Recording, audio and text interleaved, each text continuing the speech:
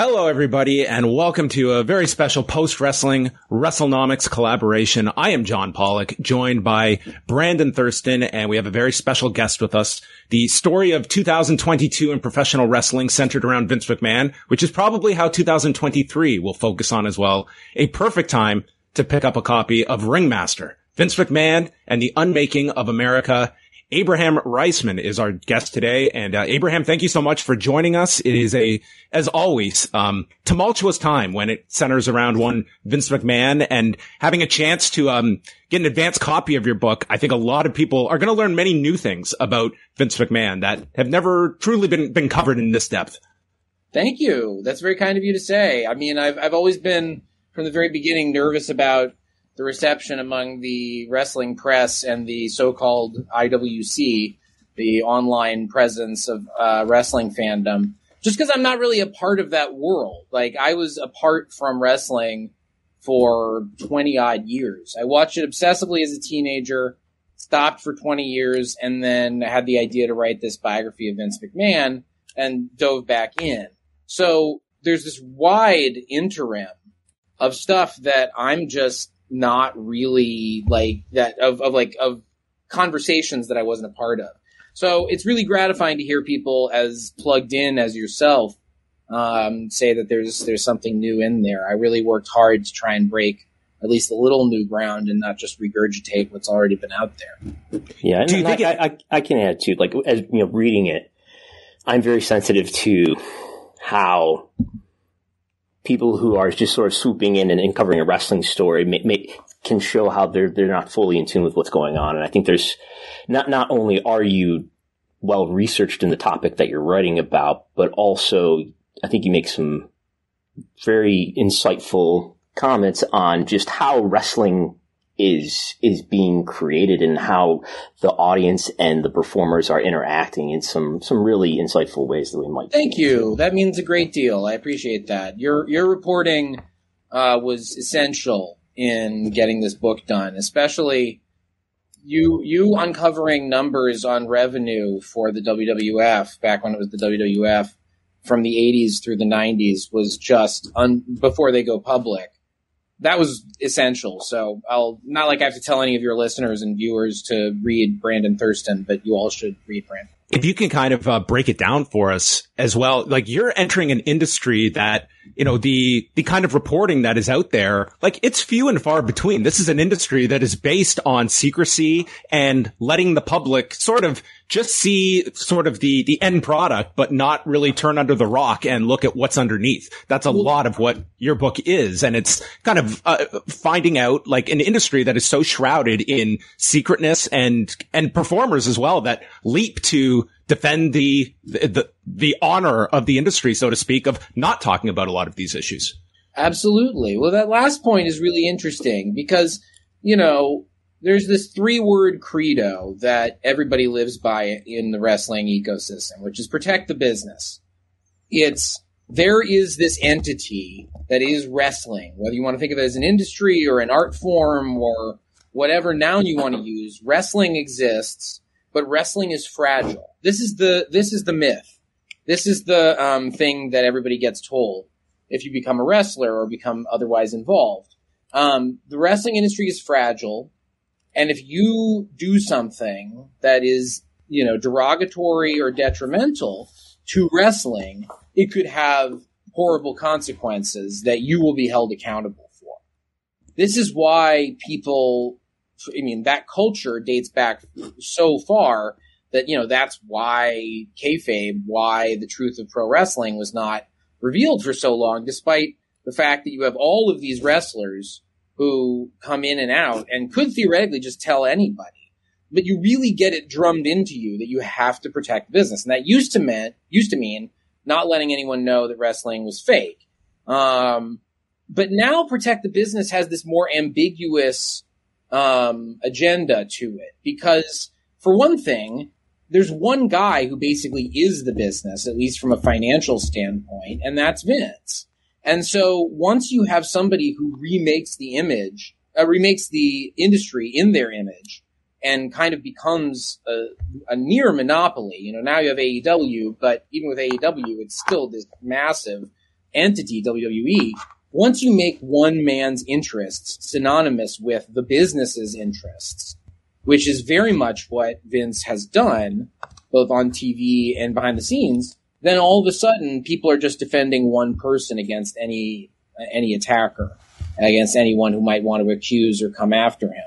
So, Vince has this very weird place in people's hearts, if they're wrestlers who've worked for him or bookers or whoever, in that they love wrestling and Vince gave them most of their wrestling.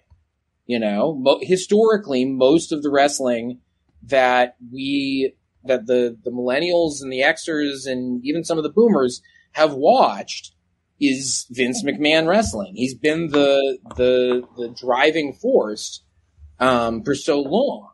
And not the only driving force, but he's been such a major player for so long that now if you come after Vince, it feels like you're coming after the very foundation of the business, and that's how you keep people from speaking out. Along those lines, I was wondering if you could tell us, compared to other projects you've worked on, the previous book was about Stan Lee, the comic book writer. Yes. When it came to talking to subjects, especially those who directly worked with Vince, was it hard to get people to talk to you? It depends. There's a wide range. There were some people who were ready to speak, and kind of just waiting for the opportunity. Some people who I thought would be overjoyed to speak given how much they talk, but who shockingly, once I came calling, didn't want to return my calls. People who will go nameless right now, but people who just have, shout around on podcasts and will give a quote to a mainstream press outlet all the time. Once you come saying, hey, I'm doing an investigative unauthorized biography of Vince McMahon, there's some people who kind of clam up. But, look, part of the job of being a journalist is gaining people's trust that you're a professional and that you're not going to misrepresent them. And that's what I have spent a lot of time in my career trying to figure out how to do, solidifying my own ethics for myself, and then, reaching out to people and making it clear that I'm not coming at this from an unscrupulous place, and so some people were harder to get than others.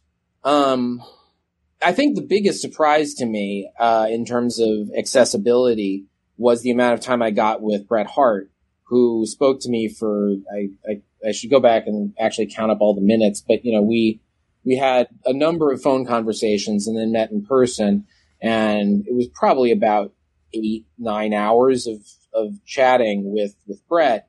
And that was broken up over a number of conversations where after every conversation, when we were finishing up, Bret would say, if you need anything else, anytime, you just call, which was very helpful because he's about as close to a journalist as you get on the inside of the locker room for wrestling, because he was keeping those audio diaries contemporaneously and then, consulting that archive, which, obviously Bret has his own agenda, but talking to him at length is useful because I think at the very least, I think Bret actually knows what he experienced.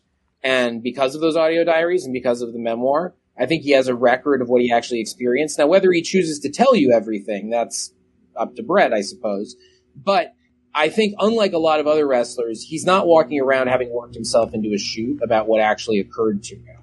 Like, there are a lot of folks in wrestling who, for various reasons, whether it's through, they've had a lot of head trauma and they're not thinking clearly anymore, or they've had a lot of drug problems and they're not thinking clearly anymore, or, as is often the case, they've just told a kayfabe lie for so long that they've come to really believe it about themselves. You really often can't get great information from a lot of folks who've been in the ring. But Bret was pretty lucid and had the archive to go back and consult. So valuable. I could go on, but that was about as big a surprise as I found in terms of people who were willing to talk to me. In the industry, at least. I mean, a bunch of other random people who I was very lucky to find who are not in the wrestling business, but who are adjacent to Vince in one way or another, including a childhood friend of Vince's stepbrother, who knew Vince when Vince was a small child, who turned out to be the guy who cremated Andre the Giant, which I don't know if that means anything, but it's one of those completely eerie coincidences that Vince was cremated, that Andre was cremated within walking distance of where Vince was born. But anyway, now I'm rambling. You go on. Ask a question. Well, I kind of wanted to dovetail off of that because, not to get into all the specifics, but I thought the origin story of Vince McMahon is fascinating when the amount of research that you did into a lot of his upbringing. And I'm curious, as you probably went into this sort of with a idea of Vince McMahon modern day, how much of that sort of upbringing sort of informed you of the individual this man became. Right. I knew, it's sometimes hard to remember what you knew when you knew it, but going into the research for this project, I didn't know much about Vince's upbringing. I think I'd read the Playboy interview that was published in early 2001 when I was a teen, because it came out around when I didn't have a subscription to Playboy. I was only, 14, 15, but, I believe that was circulated online. So I think I'd read that. I had some vague echoes in my mind about Southern upbringings, but when I started doing the research, I was really, I was initially somewhat captured by Vince's narrative about what his youth was, which is what he presented in that Playboy interview, as well as a few others that he did around the turn of the millennium when he was still willing to talk about himself. He really presented himself as this rough and tumble, defiant, almost unlikable kid who was constantly getting into fights and getting into trouble and pulling pranks. He was describing himself basically as a heel, as a youth. And what I found was that this was an entirely manufactured characterization of himself. I interviewed dozens and dozens of people from the three areas where Vince grew up in North Carolina, Moore County, Craven County, and Weeksville. And everyone I met said, Vince was a pretty nice kid, rather. He was relatively easy to deal with. He was not cruel. He wasn't getting into fights. We didn't know him to get into anything like that. But what I did find, which was fascinating to me, and I get into it some degree in the book, was that Vince, in fact, got into pro wrestling a lot earlier than people expected in terms of actually producing pro wrestling. He was doing that at his military school in high school, well before he entered the industry formally. And he's never talked about that. And he hasn't talked about that because if he were to let people know, this is my suspicion, I suppose, if he were to let people know that his childhood, any brutality he was engaging in was mostly theatrical, and that usually he was a pretty well-liked, personable kid, that would shatter the illusion. That would break kayfabe. That's one of the main takeaways that I got from reading, especially the early part of the book, which is so about the genealogy. And it's like this notion that he was this delinquent kid, but then, clearly telling that story after the fact, maybe.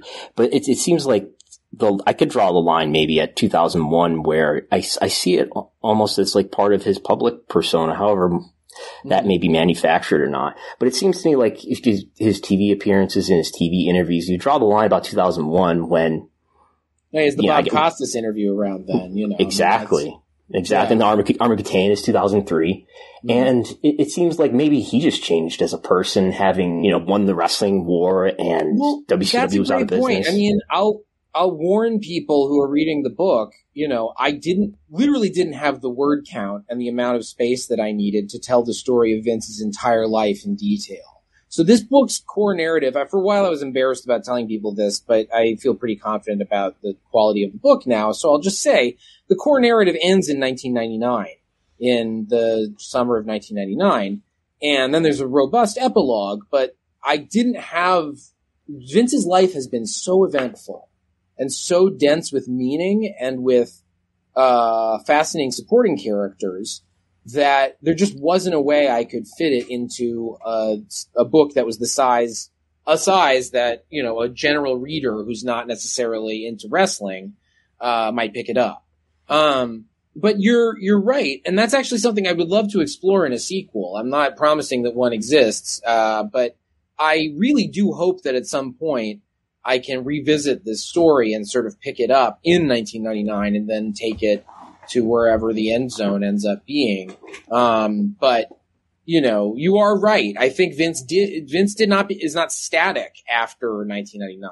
I get him to the point where he's kind of at the height of his buzz powers. He beats, in 2001, he actually beats WCW and eats ECW. But even by then, the momentum is starting to wane a little bit. It's kind of the same joke over and over again with a lot of the characters that got over in 97, 98.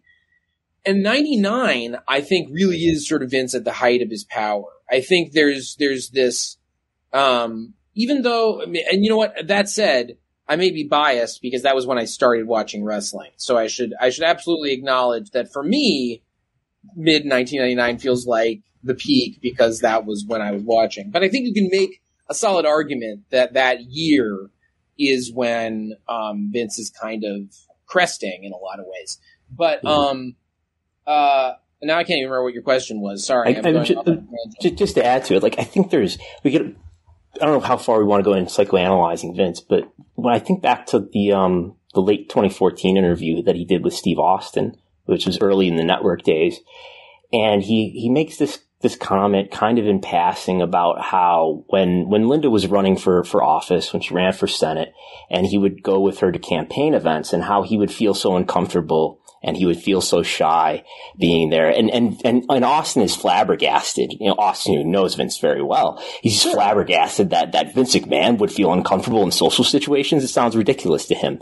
And it sounds like themaybe there's this dual psychology to Vince. The other thing is you can't take Vince at his word about what he's really like, just because he says, oh, I go to these black tie events and I feel uncomfortable. That could very easily be, what yours truly is perhaps vainly trying to get over as a new word, but neo-kayfabe, when you're coming up with kayfabe about what's happening behind the scenes and you're mixing truth and lies, that's a phenomenon that you really see when Vince is describing his personal life. So I would not be surprised if Vince is actually pretty confident at events like that. And in fact, is saying that as a way of conveying one of the main narratives he has about himself on the rare occasions when he talks about himself, which is, I'm the common man. I'm not a rich jerk. That's not who I really am. What I do for the business and out of love of the business, etc. He has to kind of reinforce this idea that him as a bad guy is perhaps just a joke. This is the armor that he wears in order to walk through the world near invulnerable, which is how things have worked out for him, is he has this persona of evil that he plays on television, and he lets everyone think, well, we're not sure whether that's really a portrayal of how he is or whether that's a character. And as long as that ambiguity is there, he can get away with being just like his character in real life, but people will just sort of assume, oh, well, he's just doing a gag. And when I say people, I mean especially mainstream journalists and legal authorities and regulatory agencies. They tend to look at wrestling, and this dovetails with something you were saying before. They look at the end product, and the end product is silly to them. So they assume that the process that led to that product was also silly, and that was staffed and funded by silly people. And of course, that couldn't be farther from the truth. This is true with comic books as well. I ran into this with Stan Lee. You had Stan Lee getting away with outrageous deceptions about his life and accomplishments, mainly because people just figured when they were writing articles for mainstream outlets or for history books, well, Stan's just, it's comics. Who cares? There's no way that Stan Lee could be doing something bad because comics are so silly. He must just be a lighthearted guy the way he's presenting himself to me. And that was, of course, a character. And it's the same with Vince. It's more complicated with Vince, in fact, but he has this persona of Mr. McMahon that functions as a kind of armor that prevents him from having to obey conventional morality. Let's say that. it's something that Brandon and I always talk about, is sort of just viewing kind of the mainstream coverage of, when a pro wrestling story breaks through, and it's always, Vince McMahon is against the ropes, and we've got the most ridiculous B-roll footage of Vince, that it's this ultimate shield behind these horrific allegations. And we don't have to go all that further back, that the return to power of Vince McMahon and this palace intrigue greatly overshadowed a settlement with Rita Chatterton recently that got almost no attention outside of, wrestling media. And here is a story that dates back to the media. People barely talked about it. It was yesterday's news before it was yesterday, And it's very interesting to look at this handling of Vince McMahon, even compared to last summer when he first stepped down versus today, that it almost seems that it doesn't have the same resonance even at the mainstream level. And it contrasts as well to like the early 90s, when you look at the Ring Boy scandal and who was covering it at that time. It was a lot of daytime talk shows, the New York Post, and wrestling newsletters, but it didn't really crack into a national scandal. No, I mean, the closest thing was the steroids aspect of it, but that was just sort of collateral damage and a larger panic about drugs. This was something that I tried to put in context in the book, is we tend to look at the steroid scandal in isolation for different industries, right? Like baseball historians will talk about steroids in baseball kind of in isolation. And certainly with wrestling, we tend to talk about it as like, okay, well, there was this era when people were doing steroids, and then Vince had to go to trial and he won. There's this kind of simplistic narrative about it. But steroids were part of this larger panic about drugs and youth doing drugs and like youth and the war on drugs. It was part of this larger, panic about all of that stuff. And steroids kind of get caught up in it. And that's the only reason Vince was really held to account at the time, was there was this overall kind of anti-drug dealer vibe going on in American politics and media. And then subsequent to that, it's just been like kind of after the Chris Benoit murder-suicide, Vince and Linda had to appear before the Waxman Commission and talk about wrestling. But what's fascinating about that was, I don't know if, I'm sure you have read the testimonies that they gave there. What's fascinating is you have Linda being Linda, ever the professional, the moderate, etc. You have Vince just being a jerk to this congressional subcommittee. Like, he's just openly taunting them, basically. And, they ask him about drug rehab programs for older superstars, and he goes, well, that's just PR. I don't actually believe I have any responsibility for any of that. And even then, Vince has this aura of invincibility. And I think a lot of that happens after, or as a result of, really, the scandals of the early 90s. Because by many accounts, Vince was convinced he was going to jail. Vince really thought when the federal government came after him that he was not going to escape jail time. And who can blame him? I mean, the federal government usually wins cases that they bring to trial. But the point was, he didn't think of himself as invulnerable yet. I think winning and then managing to get the company back on its feet really did make him think he was invincible. And it also gave him a new enemy, which was the media. Like, the first people that he ever cut heel promos on were outside of Phil Mushnick, were like, Phil Mushnick. Like, he was going after members and the people who wrote that Village Voice article. He'd cut these negative promos about how the media was out to get him, and it's just Mr. McMahon avant la lettre. And I think he really just figured out how to work the media better. I think he gained a confidence that allows him to operate without shame, and without fear. And that's quite the combination, when you can operate without shame or fear and you feel as though nothing can harm you. It's a wild situation. He is both representative of a lot of people who are successful in America, but also he's kind of sui generis. Like, there's nobody exactly like Vince. Vince is this very weird, unique character who has very strong connections and echoes with other major American characters. But when you really get granular, you're like, this guy, I don't think you could ever replicate this. Yeah, this was kind of a subject in the Nick Khan interview that I did with Bill Simmons recently. Yeah. Where Simmons asks, he brings up that, Vince hasn't talked to the public about this at all. There's a press release. There's nothing directly addressing the allegations against him. And so he did an interview with Pat McAfee last year, about a year ago. Yeah. That was his first sit-down video interview, I think, since that Austin interview in December 2014. So that's true. He certainly hadn't done anything of that length in a very long time. Yeah, I just wonder your thoughts. Like, what leads him to basically just shut down on talking to the media, whereas he had done interviews, fairly often.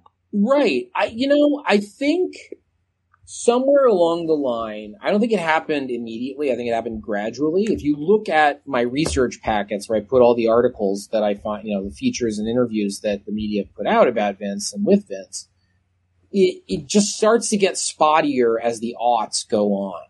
And then by the teens, he's really not talking much at all. I don't think there was like a singular event that turned him off from talking to the press. I think I would hazard a guess that it's part of a larger trend in corporate thinking that I'm not an MBA, not that an MBA necessarily qualifies you to answer this question, but I don't really know what the larger trend is, but you see it in police departments, you see it in corporate America, you see it in the offices of elected officials. In the past 20 years, access for media has just radically declined in every industry. And I think Vince is attuned to that and has kind of gotten away with that. I think he reached a point where talking about himself had done all it could do for him, and like revealing parts of his psyche had done all it could do. And he kind of followed the larger trend, which was just shut up and don't put yourself out there beyond what your very controlled vision of yourself that you want to present is. You don't want other people framing your narrative anymore. The idea of being real, maybe this is it. The idea of being like real and raw and unadulterated, if you're a celebrity in an interview, that's kind of a thing of the past. Nobody really expects that anymore. Like that's not, celebrity interviews are so choreographed and written by such friendly writers that we're not used to that kind of interview style or reporting style anymore. I think that's another trend that has led to this. But I think Vince, I don't know if there was a turning point specifically, but he has gradually just sort of realized that shutting up is his better move, and only presenting himself on these sort of papal occasions when he decides that the people can see him and he delivers a very controlled address. One of the other big takeaways I got from reading is that it sounds like he's actually closer with Donald Trump than I would imagine him being. I'd imagine like the Trump and Vince relationship to be, they were definitely friendly and they had a business relationship, and obviously they worked together in the WrestleManias in 88 and 89, and they worked together in the late 2000s when Trump was on TV. That's where we get all that great B-roll from. But I don't imagine them, having like as close to a friendship as it sounds, according to your book, that maybe they did, and that they did have, close, phone conversations, apparently. They did. I mean, as far as I've been told, of course, getting any information about Trump requires you going into the whole hall of mirrors that is Trump kayfabe and talking to Trump sources who are, much like wrestlers, never reliable because they know that their job is to obey their promoter, in this case, Donald Trump. But all of that said, people I've spoken to, especially Sam Nunberg, who was a campaign advisor on the first campaign, I've spoken to multiple people who say that they are about as close as either man gets with sort of a fellow male outside his family. Now, I don't know if that, I think with Vince has more, I don't know now, he may have alienated too many people, but he's historically had a few more confidants than Trump. Trump notoriously just doesn't really have friends, but it seems from my research and from what Sam Nunberg told me that the relationship is close enough that when Trump takes calls from Vince, he makes everybody else leave the room. I don't know how often they're talking, but he wants the conversations to be private, is what I've been told. And again, in the book, I tell you where I got this stuff from, and I'm hoping that the reader is intelligent enough to know that you can't necessarily trust Republican political pundits and operatives. But I think it's very plausible that they would be pretty close friends, or at least really trust each other to the extent that either man can trust anybody. I think they really share an aesthetic and an approach to life and the theory of knowledge, the theory of mind of others that I think unites them. But I don't know how often they're talking. I won't claim to know that, I haven't been able to FOIA any communications with Vince McMahon through the White House. I think anytime they were communicating while Linda was the director of Small Business Administration, which is the other factor you have to think about. Linda is very connected to Trump, if through political, party machinations. But Vince is not the only one who has Trump on speed dial, is the point. Yeah, it's interesting to think about what happened with Vince over the summer and him retiring / resigning, if he had any conversations with I Trump know. that time. This is the big thing. I can tell you, and hopefully not sound like too much of a bad reporter, but I have had a devil of a time trying to find any kind of reliable information about Vince's thinking in leaving or coming back. Coming back, I don't think you have to think too hard about. I think it was kind of inevitable that he would try that. Mm-hmm. But why did he, quote unquote, step down or step back, however they phrased it? He and then retire or whatever, resign. I remember at the time I wrote for the Washington Post. I was like, don't count him out. Like, he's still the single largest shareholder individually and controls about 80% of the shareholder votes. So he's still the ultimate power at this publicly traded company. So I wasn't surprised that he came back. I just don't know why he showed any weakness to begin with. It's very unlike him to back down. The reports have been he took advice from bad advice from people is what he's saying. But I do hope if I get this sequel that I'll be able to uncover the full story of what happened last summer that led to Vince stepping down. I mean, it's such a black box. I don't think anybody, the Wall Street Journal has gotten a lot of hot tips, and I've spoken to those reporters, but they don't know what's going on inside Vince's head. Basically, only Vince does. Yeah, I said half joke. The best business deal that Nick Khan's ever negotiated is convincing Vince McMahon to step down. I imagine he was at least part of that advice that Vince was listening to at that time. I believe. Yeah, it's probably true. I believe PW Insider reported that in somewhere around July 10th, somewhere in that neighborhood. I'd have to look at the report. That they report that they had made the decision about him stepping down, and then he actually did do the stepping down on July 22nd. Yeah. So it sounds like that was something that was just they planned on doing it for a week or two before it actually happened. And could be. Or it could be a lot weirder. We really don't know. I mean, it's there's one thing I've learned about Vince. It's that he has a taste for the theatrical and brings that into the boardroom. I think he has a taste for theatrical and he knows how to manipulate people's perception of what's happening behind the scenes.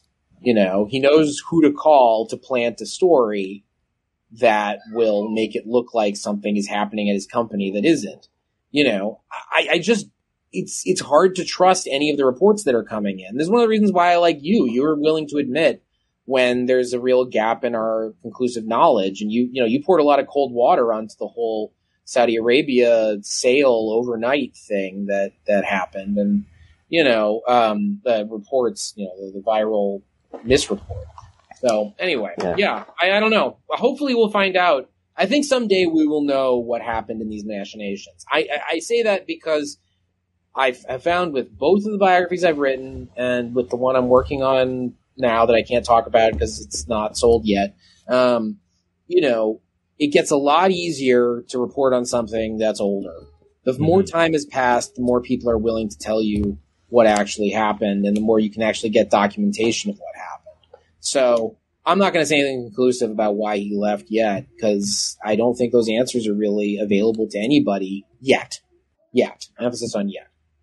Having to navigate this wrestling fan base, and not to generalize everybody, but for people that follow this at a pretty dedicated level, they've come up and over the years, they've learned about the Rita Chatterton stories. They've learned about the Ring Boy scandal. And it's sort of, if you enjoy this form of entertainment, there is a sort of you have to accept, like, there's a really dark element to it. Yep. Do you get the sense that a fan base has kind of had to have this reckoning with themselves over this Vince McMahon scandal? Like there's no just, separating it because it's so out in front over this last year. But this is the thing. Part of the point of my book is it gets us to 1999, which may not seem like the present, but I would argue that wrestling in 1999 is where we're at, like, now.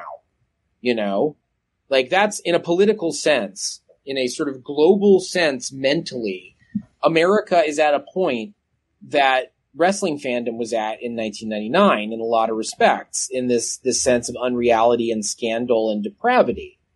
And I think where wrestling is at now is in many ways kind of a vision of our dark future if we don't avert it in our own time as a society, which is this complete across the board cynicism. Like, that is what you have in wrestling when it comes to immoral acts that are alleged or even proven in wrestling. Because everyone is such a cynic about it because it's so prevalent. And I'm not even blaming the individual fans. I'm blaming the system, which of course is a useless thing to blame because you don't know how to actually fight a system. But, the whole system encourages fans who love this art form to have to just swallow the fact that their art form is made by bastards. It ends up being this real bind where, like, find me the honest man in wrestling, find me the one person who has never compromised their morals or done something unspeakable. It's really hard to find somebody. If for no other reason than you get dinged immediately for having worked with Vince.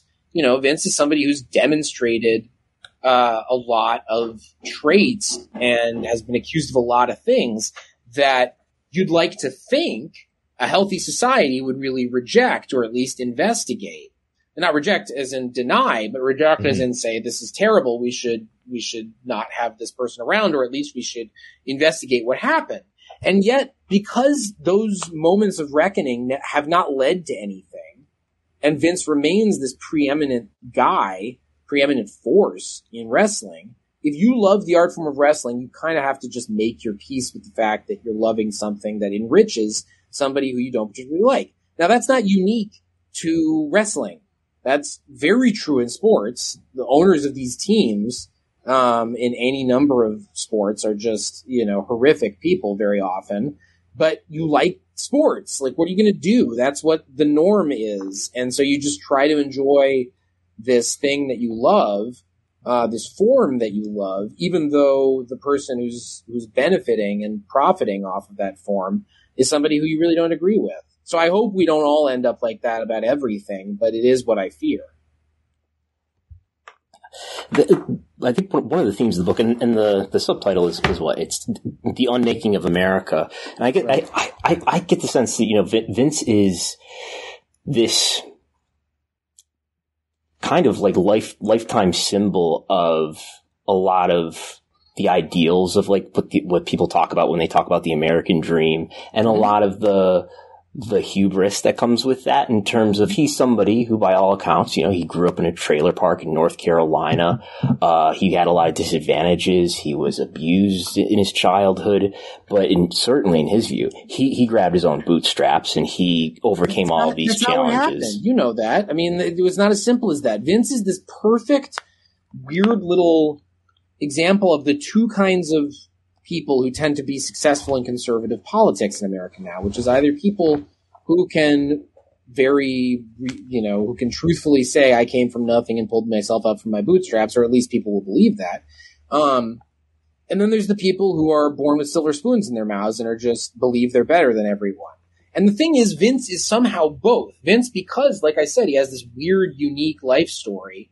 He spent his first 12 years as this poor kid in semi-rural North Carolina. But then at age 12, he meets his father. And lo and behold, his father is this dynastic, himself an heir to, to a wrestling fortune. And he's built this wrestling fortune, and now he's this successful wrestling promoter. So Vince gets to be both kinds of Republican, basically. He gets to be the poor white, and he gets to be the dynastic businessman. And it's not as he can say as much as he likes that he pulled himself up by his bootstraps. But the fact is, once he met his father, and then what he really had to work to do was get his father to pay attention to him. That's his biggest accomplishment. Once he got his father to have enough baseline confidence in him that his father, after firing Ray Morgan, the old announcer, he could say, Vince, you come in and be the play-by-play guy now. Without that, it wouldn't have happened. Without Vince Sr. saying, hey, I need somebody in this role. Who can I trust? Well, I'll go with my family and make this nepotistic decision. Without that, you don't have Vince ending up in wrestling. Without Vince meeting his father, which only happens because Vince's father's second wife bullies Vince Sr. into meeting Vince. If that didn't happen, we wouldn't be living in the wrestling world that we're in. We wouldn't be living in the world that we're in. My last question is just looking at, sort of take us behind the scenes of sort of your deadline on this book as well, when all of this is unfolding with Vince McMahon. And in the summer. Yeah. I mean, I finished the book. The first draft was completed in I think it was like June 26th or something like that, 25th, 26th, which was right around when the allegations were first coming out in the Wall Street Journal about the hush money. And luckily that was just the end of the first draft. I think some people I tweeted something about being done with the book, and I think people misunderstood and thought that it was off to the presses at that point, which was not. So there were additions and tweaks that we made as the months went on until the text got finalized, which I believe was August or September. All of a sudden, I can't remember. But we sort of typeset it and put it in a final form around the end of August, beginning of September. And by that point, a lot of things had happened that we were able to incorporate into the introduction and the epilogue. Of course, we were too clever by half because we did everything in past tense about Vince being in charge, because at that point it was technically past tense. And now, of course, it'll be very present tense that he's in charge, but our book will be a little, until the paperback, it'll be, some of the verb tenses will be a little iffy. But that's not my fault. So I don't think there's any way you can totally predict the future. You have to go with what's available when the book goes off to the press. I don't think there's going to be, let me put it this way.